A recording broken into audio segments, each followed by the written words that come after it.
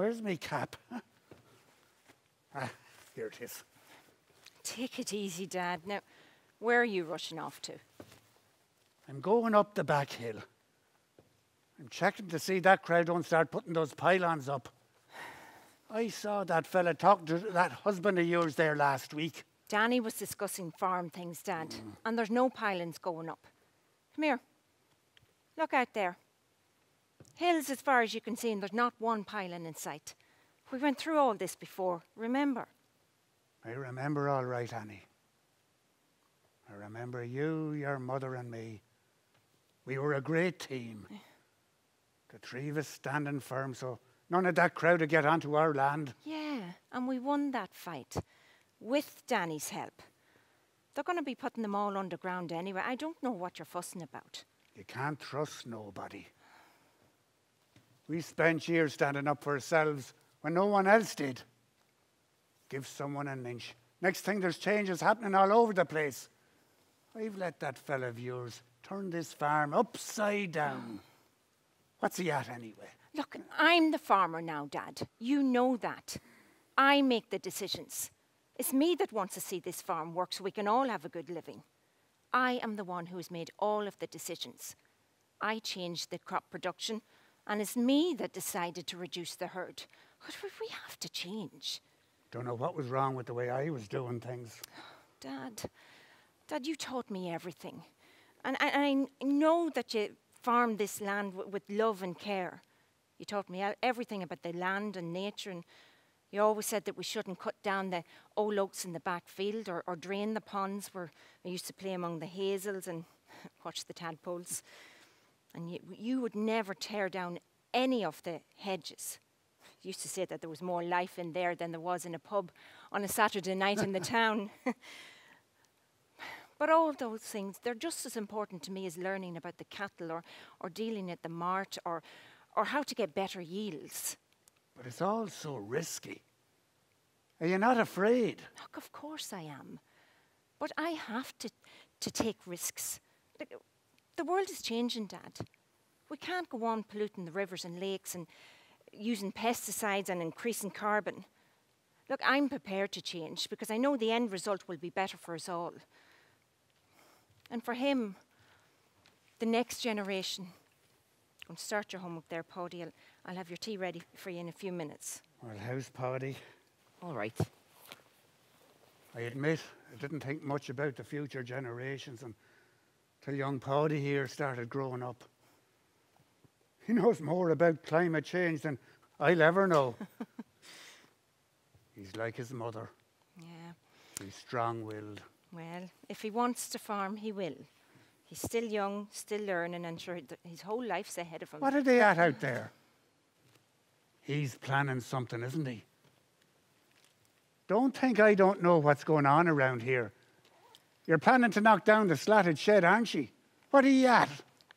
Look, we're building a small wind generator there, Dad. Wait till you see how efficient it is. It's going to pay for itself in no time, trust me. Oh, I can't get used to all these changes. Everywhere I look. And what were they doing up the back hill, Annie? We're going to put a small wind farm up there. Now, don't look at me like that. Look, it's not the same. Look, I know what I'm doing. We've gone through the pros and the cons, Danny and me, and Danny knows all about the technology side of things. And look, it's a great project. It'll benefit all of us, and it's going to be a great asset for the area. We can't stand still anymore, Dad. Not anymore. Whenever I see all newfangled things, I just get afraid. It's not like we used to be buying a new tractor or putting up another shed. Just don't understand all these modern way of things. But I trust you, Annie. I trust you'll do the best for all of us. And for Páidí. I suppose I just have to start looking forward instead of back. Even if I can't see what's ahead of me. Come on, Páidí. Bring me down and we'll have a last look at the owl shed before it's knocked down, huh? Now, where's me cap, huh? It's on your head. Come back here, you rascal, you.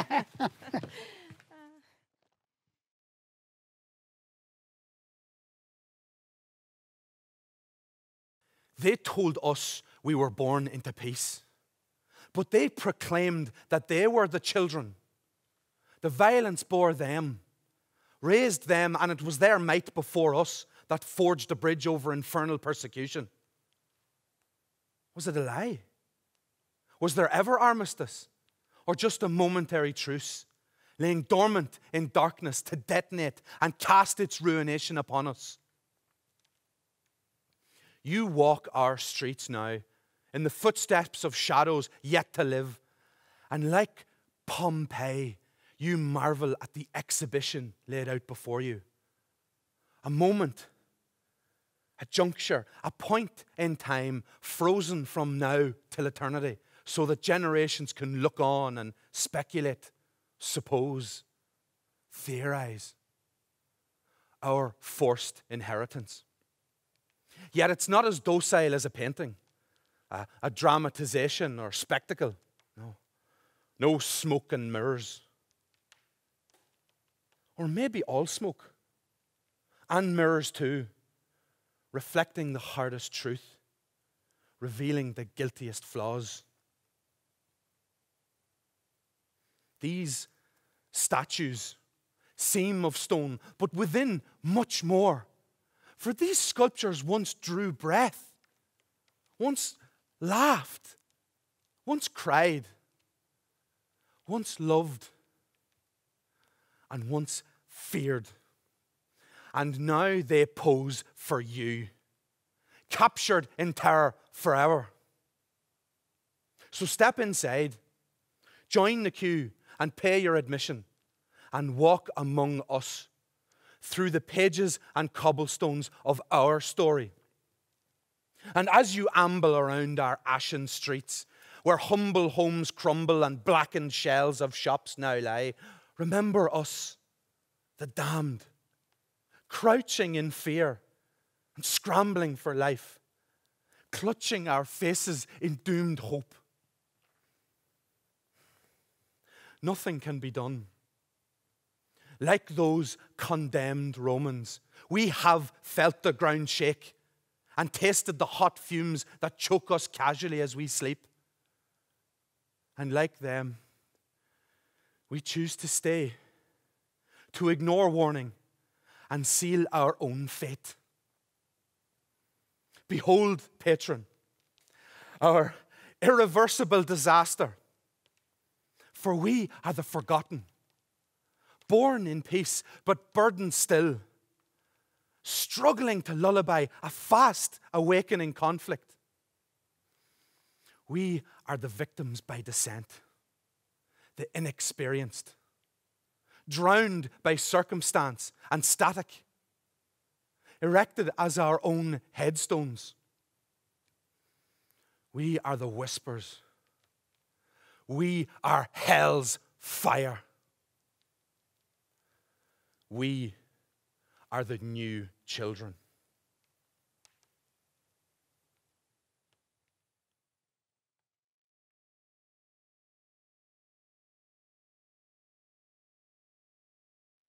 Fagan and the Virus is a little story of one man's effort to understand and come to terms with this terrible pandemic. And to get some idea of Fagan's understanding of the virus, you would really need to have some understanding of Fagan himself. But take it from me, understanding Fagan would require a lot of understanding. A sort of a rare breed, you know. Bachelor farmer, living alone in a fairly rural area. Wouldn't socialise a lot, keep himself to himself. Or as they'd put it in that part of the country, oh, he's not a man for going out much. The truth being told, Fagan had perfected the art of social distancing before ever it came into fashion. And if he's not a man for going out much, well, he's surely not a man for talking much. little or no conversation. Oh, and it's not that he can't talk. Oh, no, he just can't be bothered, I think. Owl jabbling, he calls it. Thinks it's a total waste of time. But let me tell you this. While other people are so-called owl jabbling, oh, he can be listening. Yeah. Keeps his ear to the ground, as they say. Knows damn well what's going on. Yeah. Probably knows a lot more than he'd let on. Now, as I say, he's not a man for going out or socialising or that. But he's not a total hermit either. Like he'll go to the local shop for his bits and pieces. And he'll go to the cattle mart. But now only if he has cattle to sell. Oh, damn good cattle he'd have. Oh, he's very fond of the cattle. They'd be well looked after. For the truth is, the cattle would have better living conditions and better medical care than he'd have himself. And he'll make the occasional trip to the bank, but now generally to lodge, seldom to a throw. And a fairly regular attender at the church, fulfill his weekly obligation by attendance on the Mass. But now, apart from all that, his principal contact and communication with the outside world or the wider world, well, is his little transistor radio on the table, or as he calls it, the wireless. Now, the wireless suits Fagan. It does all the talking. He has only to listen. And back at the latter end of 2019, it was bringing him news reports and stories from another part of the world, a place called China, where apparently a little virus had gone on the loose and was creating quite a stir, making a name for itself now. But Fagan didn't get too concerned about it at that point because, well, having grown up on a farm and been close to animals all his life, he wasn't totally unfamiliar with a virus. But he knew little or nothing about China, well, other than when he was a wee fella. Now, and this is way back in the 1960s. Like, back then, he'd have thought that China was obviously very convenient to the North Pole because Santa used to bring him toys that were made in China. And because he had very fond memories of those toys that were made in China and came from China, like he was somewhat thinking that, you know, this wee virus that's made in China or coming from China, there mightn't be a damn thing wrong with it. And he was finding it hard to believe. You know, the stories about it were bad and they kept getting worse. And he didn't know whether to believe them or not. But then one day, to confound the thing entirely, the report on the wireless was that in China, they had just completed the building of a hospital in a mere 7 days. Now, that put his ability to believe any of the stories to the pin of his collar, because he knew well from listening to so-called intelligent people and experts gabbling on the wireless that we'd be doing well in this country to build a hospital in 7 years. However, now back to the virus. And didn't the wee bugger decide to prick out his little horns and go travelling? Headed off on a world tour, creating havoc as it went.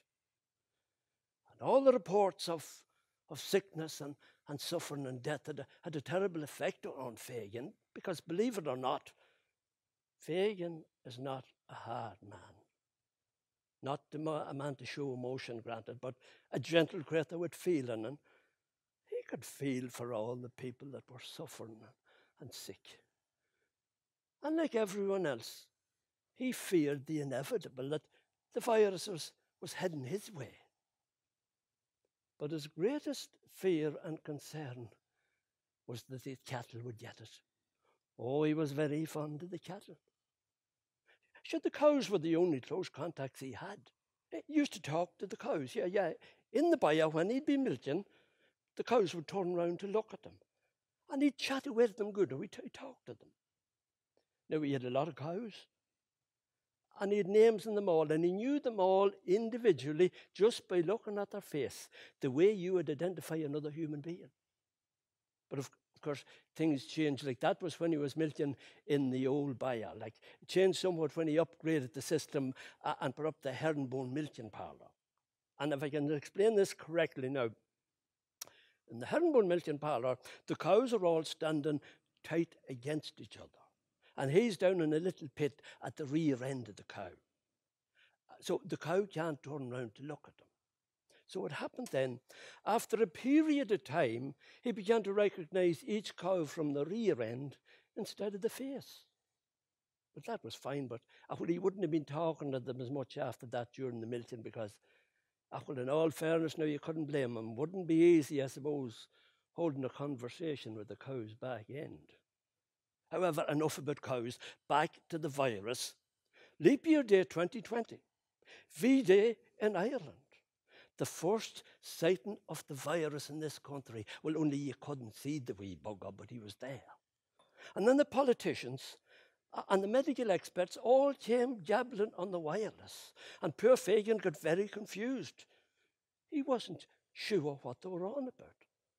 But I don't think they were that sure themselves. He got very confused when they began trying to flatten a curve. He couldn't understand what flattening a curve had to do with a virus or any disease of any sort.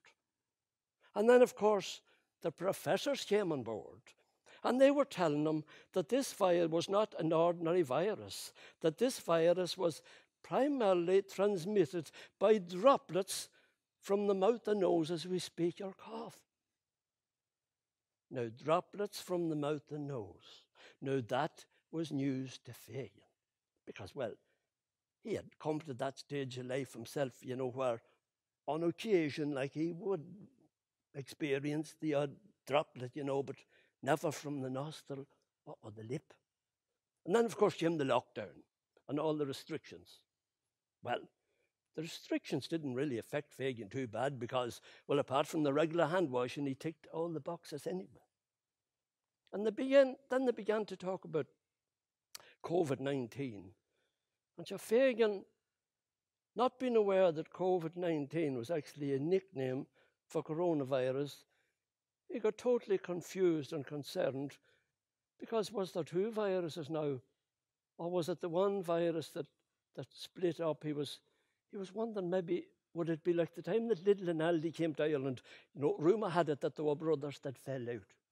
And he was wondering, was corona and COVID maybe like the one family, Well, he didn't think to be brothers because corona, he thought, would be a wee girl virus. And then with the travel limit, the 2 kilometre travel limit, people had nowhere to go. And they began walking the roads. And every time he looked out or went out, there was somebody walking up the road or down the road, including his widow, his neighbour, the widow Maughan, whom he thought to be a little bit nosy and liked a bit of a gawk. And because, he didn't have the luxury of a bathroom in his little house, his toilet facility was, basically to the four winds. So he had to be forever vigilant not to be caught in a compromising position and, where possible, operate under cover of darkness. And then back then, at the beginning of the pandemic too, there was a lot of talk about face covering and mask wearing and would they become mandatory. And his concern there was, if people cover their faces, will they become like the cows in the milking parlour that you'd be recognising people from the rear end instead of the face? Now, it was not that he'd have a lot of callers renting to the house, but if somebody did come in a message, sure, he wouldn't have a clue who it was until they turned round to go home. And he got very frustrated and confused by the whole thing. And he needed clarification. And when Fagan needed clarification on any issue, he depended very much on a local guy called Murphy, the lad Murphy. Well, he was known as the lad Murphy, but like Fagan himself, it had been long and many a day since Murphy was a lad. But he was called the lad because, the lad was a figure of speech that he used on a fairly regular basis. And depending on the context in which it was used and the way in which it was delivered, it could have a multitude of meanings. For example, everyday comments were even the weather, like, sure, it's a great day, sure, the good weather's the lad. Or if it's a bad day, sure, that's a dirty, wet, old, cold bitch of a day, Oh, now the bad weather's the lad. But a smart fella, Murphy. Oh, considered by many to be intelligent, but by others to be just as smart as. Now, Fagan didn't approach people directly, didn't go to the houses. That had nothing to do with the pandemic. When Fagan needed clarification from Murphy, he went to Mass. Because in the porch at the back of the chapel, that's where Murphy would be perched, him and the choir fellas discussing all the topical issues at that time. But the problem was, with the lockdown, there was no religious services. So we had to wait for restrictions to be lifted in order to get clarification. But even then, there was a further problem. Because of the limitation on numbers, the obligation to attend Sunday Mass had been spread across the entire week. So we had to establish what day of the week it was that Murphy was attending Mass. So we carried out surveillance on the movements of Murphy, and that coupled with a process of elimination, well, he concluded that at that point, Murphy was attending Sunday Mass on a Friday evening. So on the Friday evening that followed, he got his milking and his job and rounded up early. And as he set off on the first leg of his journey to clarification, he encountered even further confusion. For when he entered the porch at the chapel, he discovered that, well, the holy water had been upgraded to a pump system. And as he performed his customary sprinkle, he could tell by the smell and the tack of it, well, it had some ulterior function other than the mere cleansing of the soul. Wasn't sure what. However, to further his own cause, he shuffled within earshot of Murphy, who had already gained the full attention of his gossip-greedy brethren, as he related the parable of the unofficial she-bean and the antics of his proprietoress, the one and only Widow Maughan. Now, the basis for that particular piece of gossip was that the widow, herself a lady to enjoy life in an effort to uplift the spirit of her community in such dismal times, set up a little she-bean in her own back garden, which apparently was very well attended and served the purpose well. However, it came to the ears of the law. But on the particular day that the Gardaí arrived to investigate, the widow was unavailable for questioning. For earlier that morning, God love her, hadn't she just gone off to Tenerife with a toothache? However, the antics of the widow had been of little interest to Fagan. He decided, well, sort of to kickstart the discussion in his own favour. So clearing his throat, he momentarily broke his silence as he muttered, "A bloody virus." "Oh, the virus," says Murphy. "Oh, this virus is the lad." Now, Murphy's rendition of the lad on that particular occasion sent a shiver down Fagan's spine. Oh, he knew that this virus was bad news. And for the couple of minutes that followed, Murphy became a total expert on infectious diseases, as good as any professor on the wireless. But unfortunately, only as good, leaving Fagan little the wiser. Dejected and disappointed, Fagan darted through the door, headed straight home, parked the Massey Ferguson, said good night to the cows, on entering his humble abode, bolted the door firmly behind him. Lowering the poteen bottle from the mantel shelf, with a single puff of breath, blew the dust from it as he reclined into his favourite seat. Well, actually, the only chair in the house. As the magical powers of his medication began to take effect, who should come on the wireless but the man himself, Professor Luke O'Neill, gabbling profusely of the scientific advances towards a vaccine, the only escape route, in his opinion, from this terrible pandemic. Poor Fagan had had enough. Upstanding, he there and then single-handedly staged the first ever vaccine protest. Pudgeon in one hand, with the other, raising the wireless to eye level, he went head-to-head with the professor. Breaking his silence for the second time in a single day, he firmly proclaimed, cap yourself on, O'Neill. Why do we need a vaccine for a virus that is primarily transmitted, as he put it yourself, by droplets from the mouth and nose? Huh? Why the hell can people just keep their mouths shut and stop blowing their noses? Incidentally, that particular protest gained no media attention. Well, it was held behind closed doors.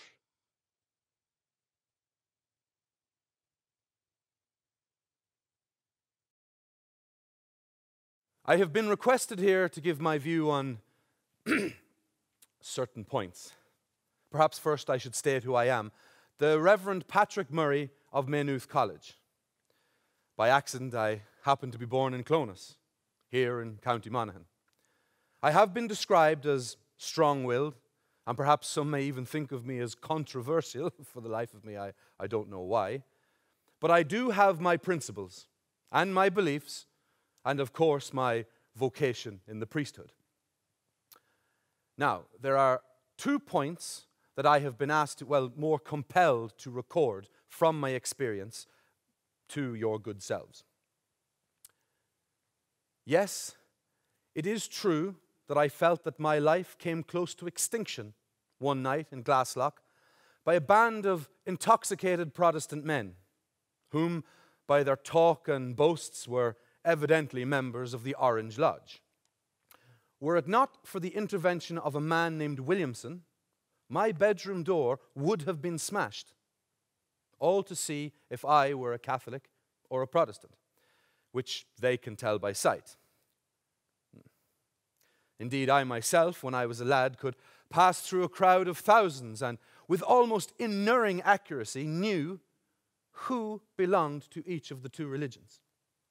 However, on this particular night, these men boasted without shame of the spilling of papist blood in Cloish fights. One of their party tunes went like this.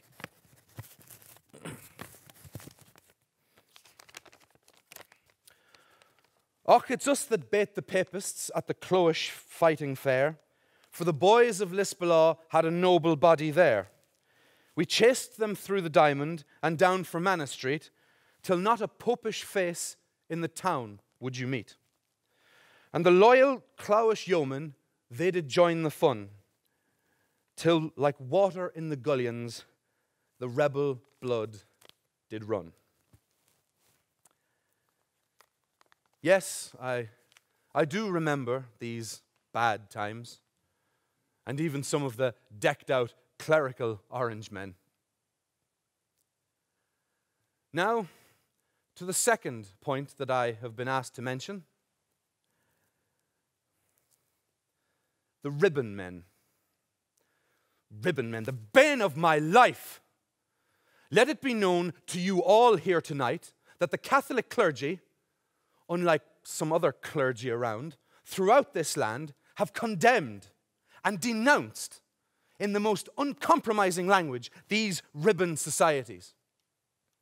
I have had great experience to know a good deal about these societies, and I can testify that they are comprised of the most insignificant number and most contemptible section of the Catholic population. The very scum of the lowest order. The sweepings of back lanes and road vagrancy. No person of the least respectability belonged to them or associated with them. Now, I speak from a period and place known to me. If another picture can be drawn of other places and times, I know not. A score or two of this band would hold their clandestine orgies in a low house owned by a man named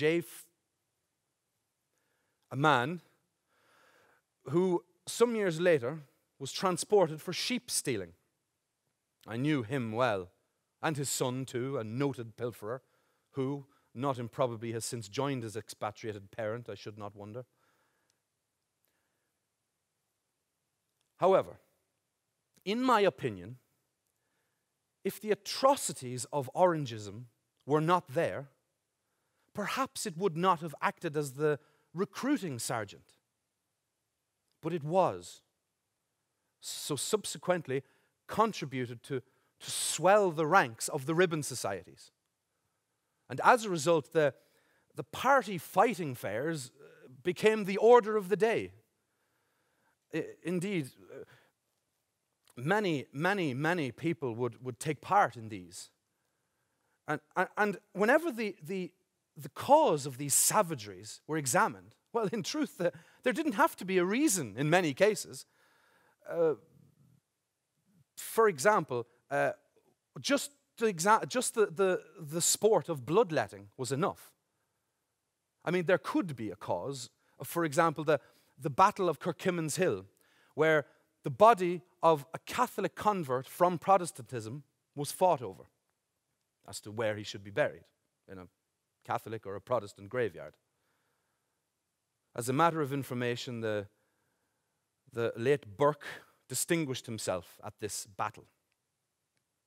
And so the faction fighting fairs continued, albeit in different ways, until some sense and justice shall prevail, will prevail, someday,